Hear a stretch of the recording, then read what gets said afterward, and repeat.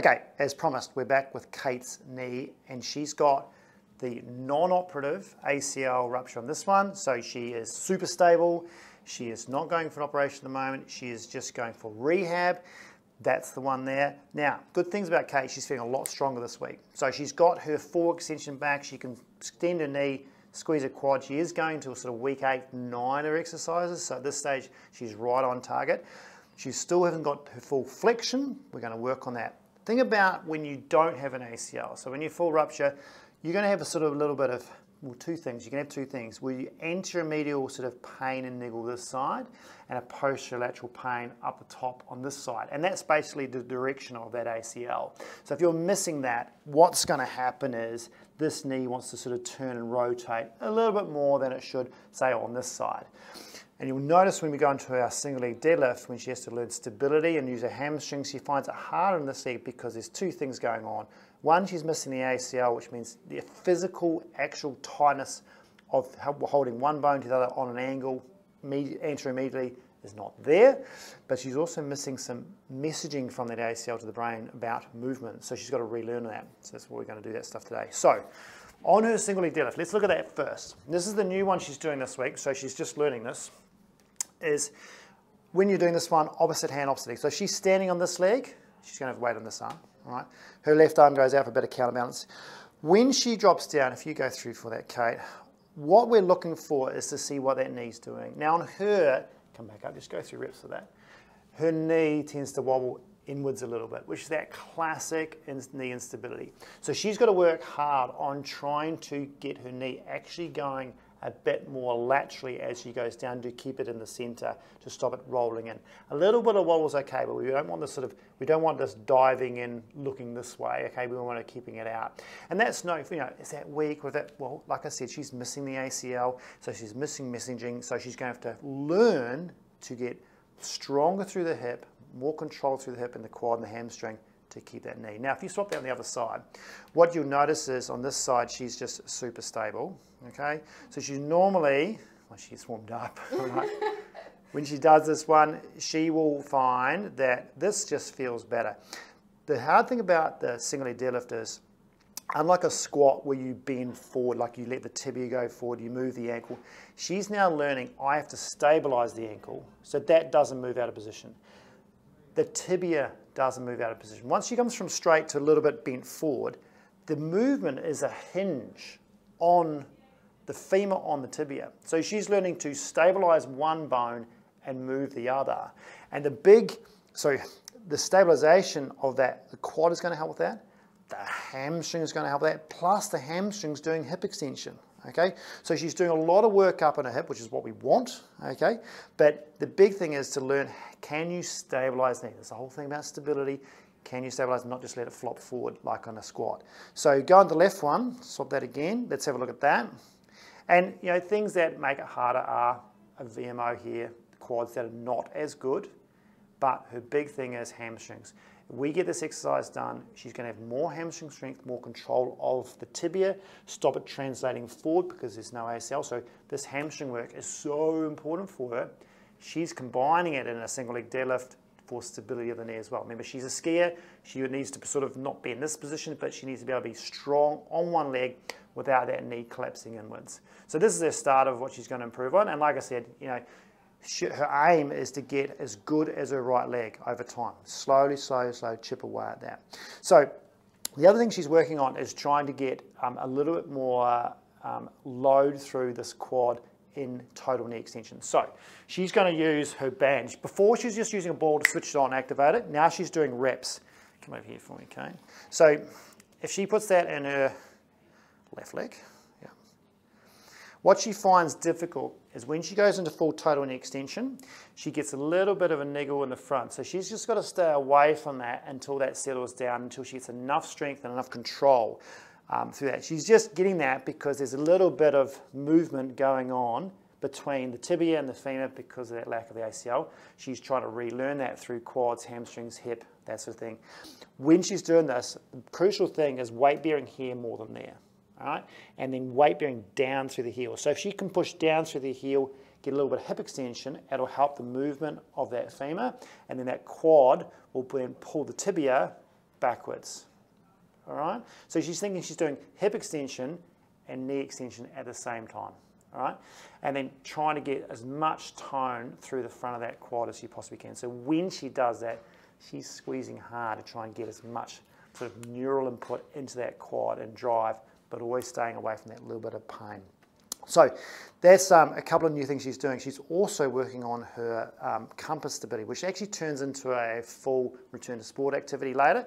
Let's have a look at that, and you'll notice the difference left and right, and she'll also tell you the difference left and right. If we try the right leg first, so this is a single leg compass. This turns into, like I said, a full-on stability exercise, but she needs to bend a knee into a squat, tap the floor forward, tap it in different directions so you can go sideways. We call it sort of northeast, west, south, like a compass. She can go behind her on an angle. She can go behind her straight. She's doing all sorts of diagonals. The hardest one is the curtsy, so she's going behind. But can you see how she's just keeping that knee absolutely stable forward? Man, hey, she's a skier. She's got good, this is someone who's got good knee stability. She can let her knee go forward. She's got good quads. But when she does on the left one, like I said, she's missing a ligament. She's missing a little bit of strength. And she's missing a little bit of confidence. And you can see how automatically she goes a little bit slower. She finds it a little bit more difficult.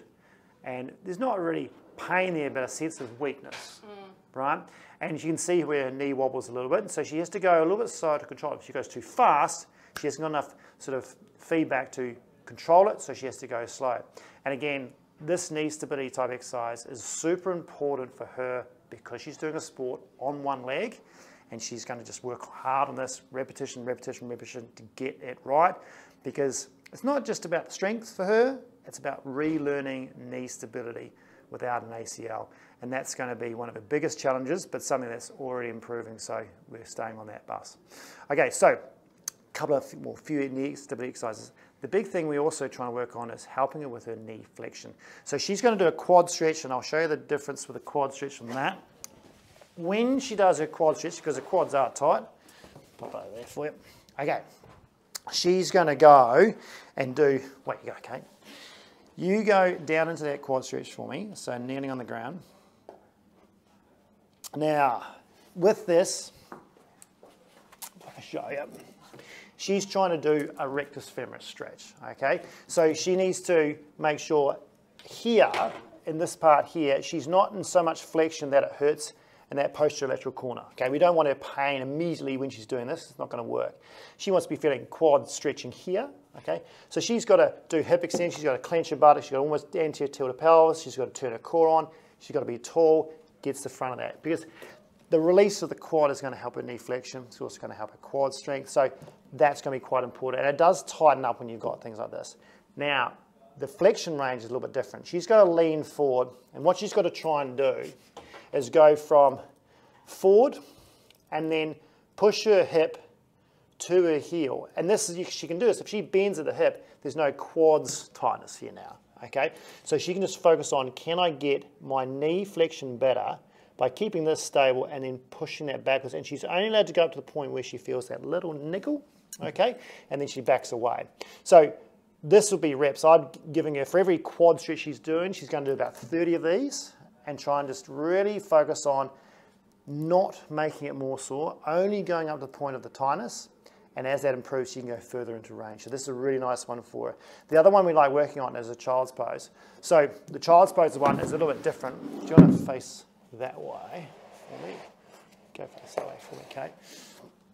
Is what she's going to try and do, if you go turn around and face the other way for me. Yep, you got it. Is she is going to go into a child's pose stretch, which is like yoga stretch, but she's not going to hold it. Okay, this is a reps one. So again, you've got to think about how much range can she get out of this knee here, okay, and go right up to the point where she's feeling that little niggle in the back, all right, and then back away.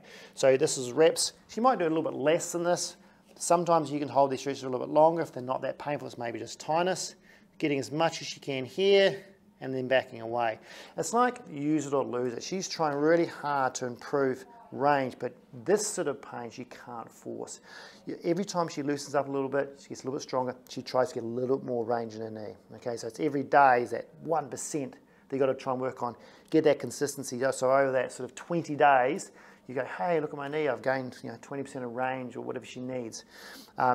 And of course there'll be limits on it, but she's just got to keep chipping away at that to try and improve as this thing comes right. So last thing we're going to look at is her hamstring. So go onto that bench for me, okay?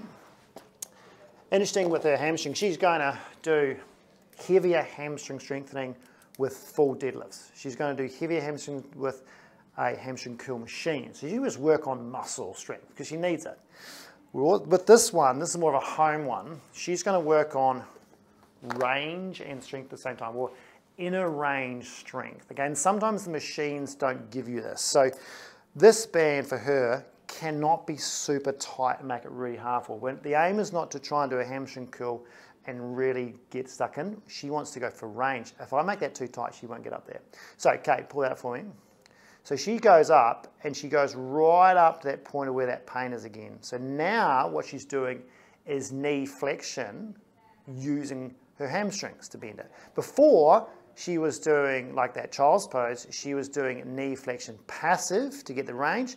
Now she's doing an active version of it. The beauty about this is she's combining her hamstring curl at the same time. Now, this is, well, it's a green band for legs, that's pretty light, right? But she finds this hard because what she has to do, when she starts running out of range, she has to work really hard on that muscle to pull it in.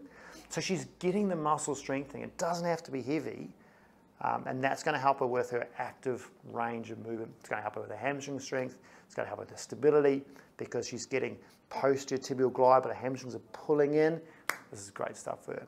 It's a bit boring, okay? It's stuff she does probably at home rather than the gym, but it's worth its weight in gold. And eventually she won't have to do this forever. She'll be doing into harder and harder stuff, which is way more interesting. So there's a little snapshot of her week 8, week 9. We'll see her next time and see how she's progressing.